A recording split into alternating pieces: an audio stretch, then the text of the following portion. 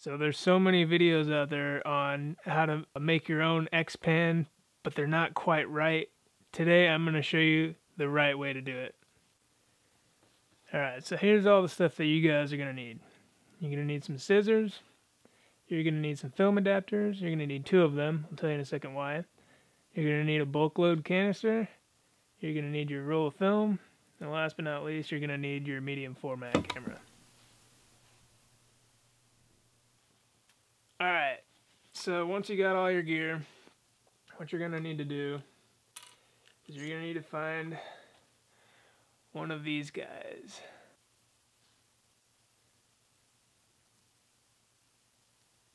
It came in with this bulk loading container, but I've also found them in Fuji's 400H rolls.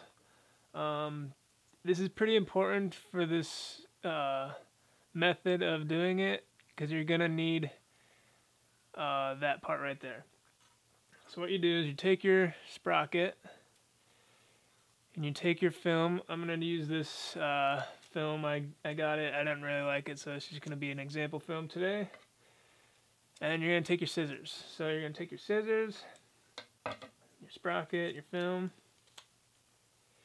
and you're going to line up the film with the sprocket.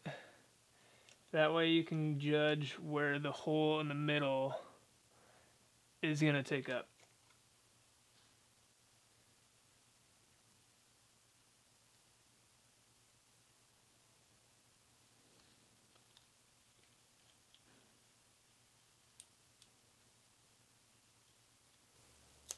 I usually like to cut it onto a sprocket hole just so it doesn't rip even more. And just make sure that the sprocket hole is the exact same on the other side.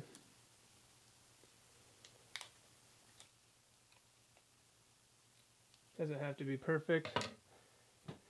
So once you got this cut, this is another important step. You're going to take this guy with the hole, and there's 2 different ways. So one, it has like kind of a ramp, and I'll show you that.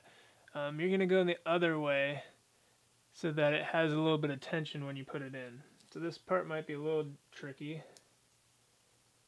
You're going to snake the leader through there.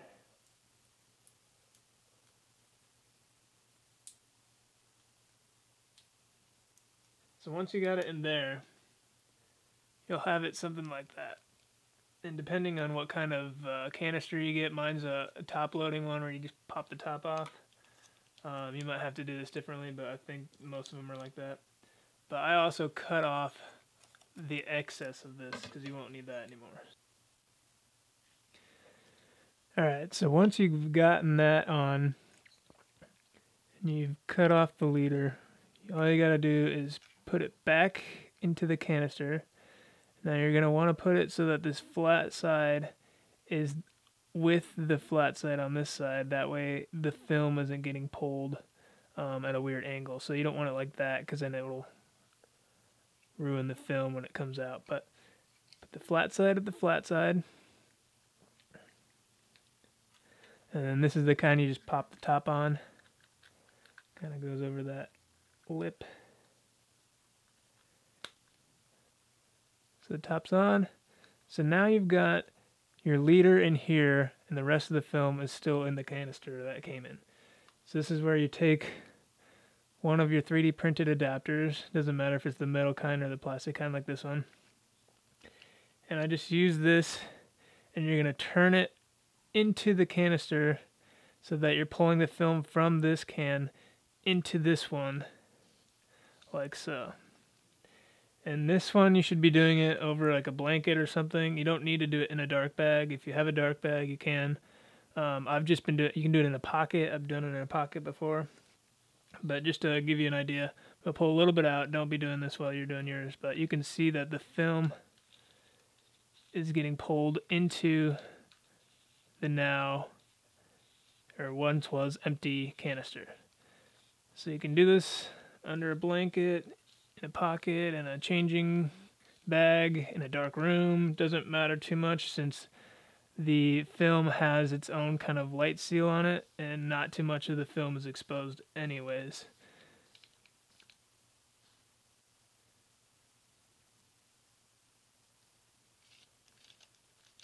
So you'll get to the end, it'll kind of feel like it's getting tighter and tighter, and then you'll hear some noise.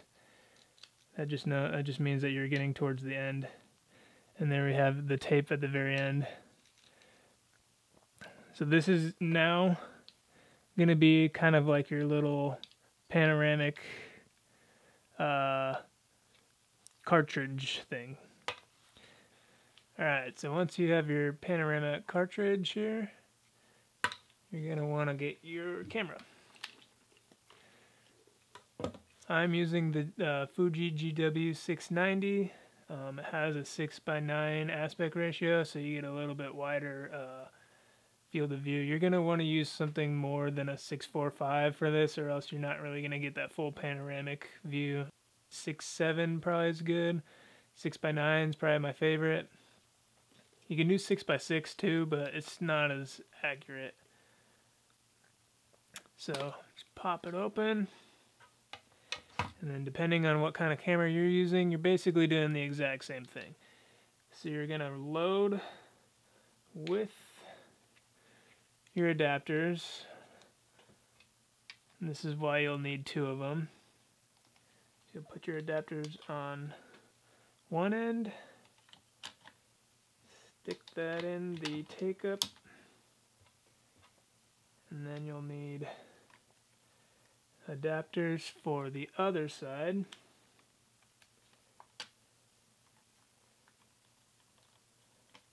And then you're just going to spread that across.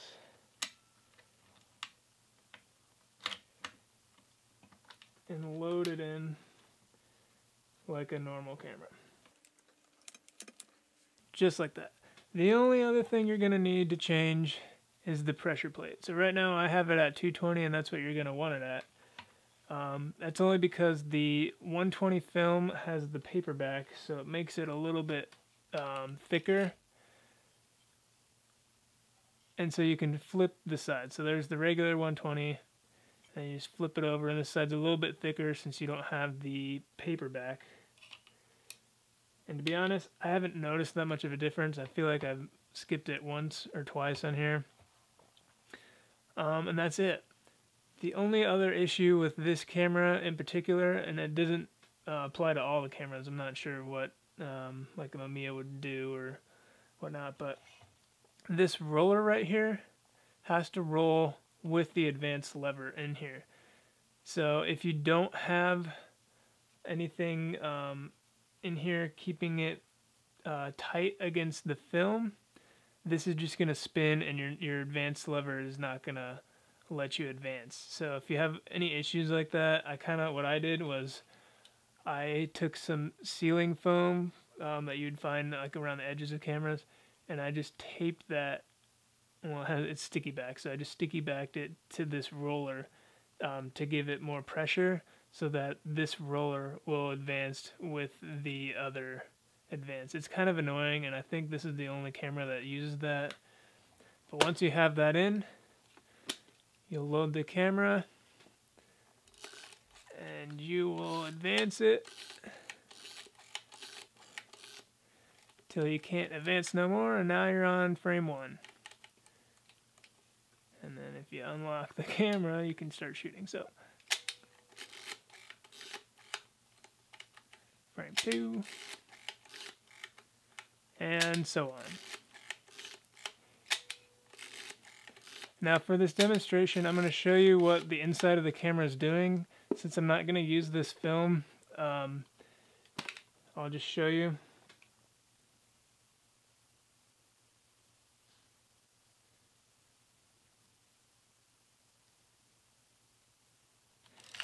And what we did in the beginning there, and then why we put it on that one side, is so that the film will slip out of that and then back into its own container. So now you have a light sealed container that you can pop out, and it's just like a regular container. You don't need any changing bag to open up the back and take it out and be all delicate. This just goes from this one into this one, and then you can load another one right away. So either you could make multiples with these, buy a few, of these, or you can cut these up individually and then load them. But this method is by far my favorite. It's kind of a foolproof method in my opinion. So that's basically it. I am a fan of this method. I feel like nobody else on YouTube has kind of any similar thing, so I felt like you guys probably would like to know a good tried and true method of DIY X-PAN. Let me know how it turns out for you guys. I'm very interested to know.